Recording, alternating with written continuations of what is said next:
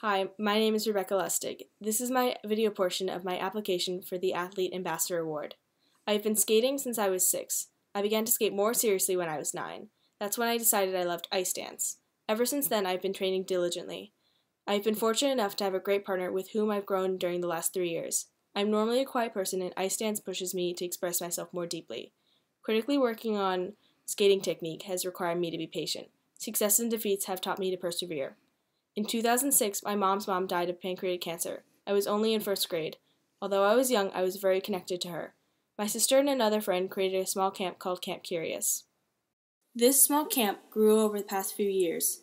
Now, 9 years later, we have raised over $24,000.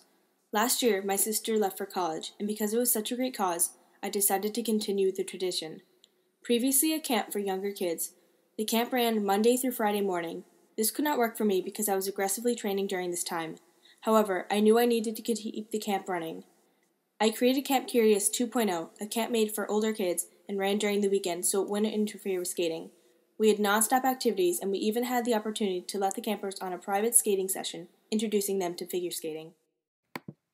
I've never been more committed to skating than I am now. My partner and I are moving up to junior, and this year will be an exciting and likely stressful one because our goal is to make Team USA. My mom works 2 jobs to pay for skating, and because I'm a full-time honors student, I am unable to get a job to help her.